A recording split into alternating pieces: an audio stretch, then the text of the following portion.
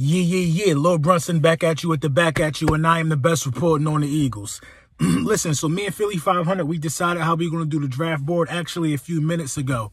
So what's going to happen is on my videos, you're going to see like a small 30-second, 45-second clip or something like that of Philly 500 electing somebody to the draft board. And I'll do the same. I'll send Philly 500 some videos over guys, one player at a time throughout the course of the next 2 weeks of guys that I'm going to select to our draft board. And at the end of it, when we get about 20 players, we're going to come together on a joint video and we're going to discuss the picks and the guys that we picked up for our draft board. So without further ado, this is Philly 500 pick. Yo, LB, how you doing? King Thing back here, and you know, LB, I'm super excited about this draft and the prospects just like you. And when I think about what prospects the Eagles should target and who they should target, the first guy that I think of is a guy who has everything the Eagles need this offseason: speed, youth, and playmaking ability. And this is a guy that I could see so clear in my mind playing for the Eagles that when I close my eyes, I see him. I see them calling him Green Lightning. I see them saying, this dude is fast. And the guy I'm talking about is Henry Ruggs III. This is the first guy I would put on my list.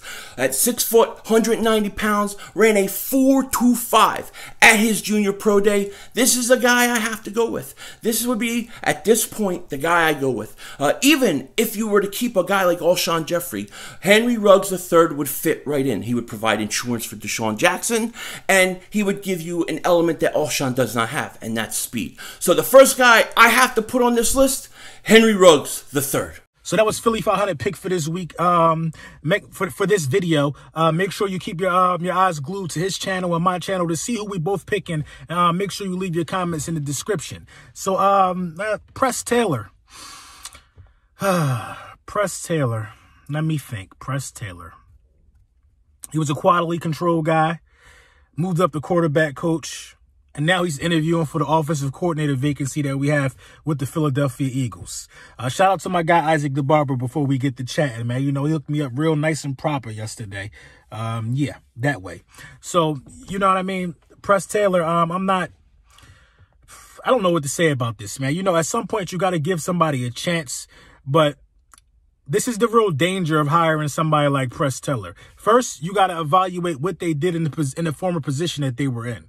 You were the quarterback's coach. What were you telling Carson Wentz about keeping two hands on the ball because he had entirely too many fumbles last season? I mean, that's plagued his entire career. So being as though you were upgraded to the quarterback coach after Flip left, Carson Wentz had these fumbling issues. Your main thing should have been helping Carson Wentz to improve there. He hasn't improved in that area. You know, the Philadelphia Eagles, and mind you, Carson Wentz wants to keep this guy around. It's no mystery to me why Carson Wentz would want to keep this guy around. I don't think he's hard on him enough. Obviously, he's still fumbling. And you need a quarterback coach that's going to be able to hold the entire quarterback room accountable. You need that, man. So if this dude can't do that, and if this dude, he has this relationship with these guys, they're already vouching for him to get this job, I don't think it's the right hire. We need somebody that nobody don't know nothing about. Nobody don't owe nobody nothing. You know what I'm saying? Nobody ain't rubbed nobody back. You just come here to do a job for your coach, for your supervisor. A quarterback coach, you're the supervisor of the quarterbacks. We just need somebody who understands that concept. The Philadelphia Eagles, you know, I think you're running into a situation to where nobody might not want to come.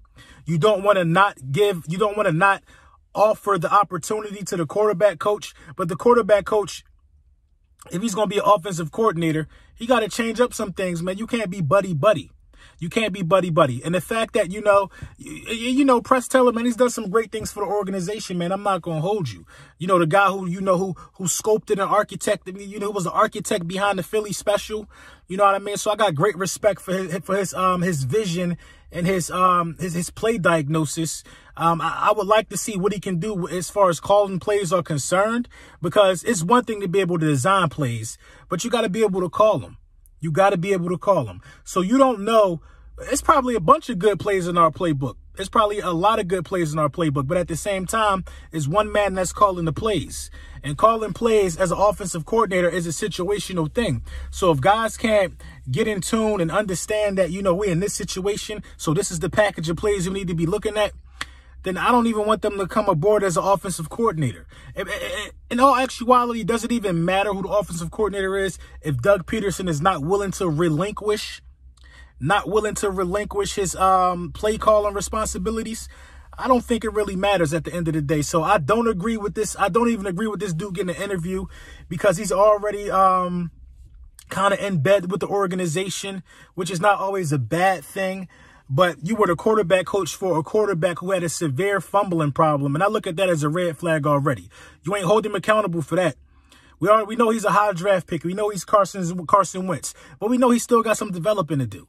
And as the quarterback coach for Carson Wentz, I need a quarterback that's going to be able to step in and say, listen, I need this. Carson Wentz need to be running. This dude, Press Teller, is held for his film watching abilities. Why hasn't he sat Carson Wentz down and made him watch film on guys like Russell Wilson and guys like Carson Palmer of Pass, who hold on to the ball extremely well with two hands? You know what I'm saying? I don't know about this, man, but let me know what you guys think in the comments, man. And the Philadelphia 76ers, we playing in Boston tonight, man. Boston is always a rivalry for us, man. At the end of the day, I don't like what I saw at the Philadelphia 76ers in their last game. It was disturbing. Just Joel Embiid, to me, Joel Embiid looks out of shape. Joel Embiid looks out of shape. We all know the story with Ben Simmons not taking no threes. Joel Embiid just looks, he looked out of shape. And I think that was his first game back since his hand surgery. So come on, you know, things take time to heal. It's a problem in Philadelphia with a lot of the coaches, I feel like, not taking accountability, man. I'm not saying that Doug got some accountability that he needed to take. Obviously, he's the head coach, but a lot of the guys that work for Doug need to take some accountability. And I think Brent Brown need to take some accountability. We know Ben Simmons got a lot of great points in his game. For Ben Simmons to not be attempting threes and helping break down some of his zone coverage is really hurting the team. It's hurting the team a lot, man. But you know, the Philadelphia 76ers are way too talented to be a 6th seed, man. Too talented to be a 6th seed. If the Philadelphia 76ers want any chance of going deep into the postseason, they got to get a number 1, number 2 seed. They got to get home court advantage. They got to look to do things like that. You know what I mean? But let me know what you guys think in the situation with this Press Teller. Let me know what you guys think with the Philadelphia 76ers. And also, man, let's talk about the Super Bowl, man. That's actually tomorrow.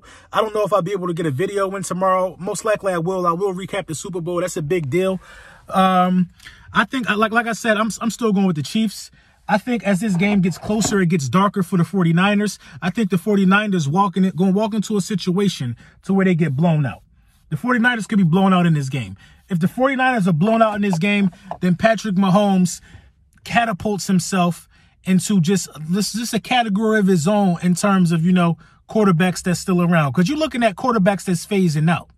Drew Brees, I don't even think he knows when he's going to return. Aaron Rodgers is definitely declining. Tom Brady is definitely declining. The Dallas Cowboys, in my opinion, made a mistake in not re-signing Dak Prescott, because if Patrick Mahomes wins this Super Bowl, he's getting extended next summer. Patrick Mahomes is not only going to reset the market and the value for quarterbacks, Patrick Mahomes is going to take a knife and put it through the heart of the market. Patrick Mahomes will get probably over $200 million as a quarterback. He's going to hit $200 million. I think he'll get over $200 million. He's going to get the biggest contract in the history of the NFL. Period. That's what's going to happen. And it's going to be a bad news for a lot of guys who didn't lock their guys up. Like the Rams and the Philadelphia Eagles, they locked their guys up. You know what I mean? And I think that was a good job for them to do it right now, because I think things are about to hit the fan as far as the quarterback market is concerned. I just think that the Chiefs are able to stop the run, and that's going to force Garoppolo to have to throw the ball. They didn't make Garoppolo throw the ball in the NFC Championship game. The Packers are soft. You know what I mean? I didn't expect them to make Garoppolo do anything and make him uncomfortable, but the Chiefs going to make him uncomfortable. The Chiefs were able to slow down Derrick Henry. They're going to be able to slow down any running backs that the 49ers going to be able to throw at them. So we going to know the Honey Badger is going to be stuck to Kittle like white on rice. I think it's going to be an amazing game. Let's start there. But if somebody is to be blown out in this game, it's going to be the 49ers. You know what I mean? I got the Chiefs winning this game plus 10. I think Andy Reid finally gets his just due and, cements himself in history, man. Let me know what you think in the comments.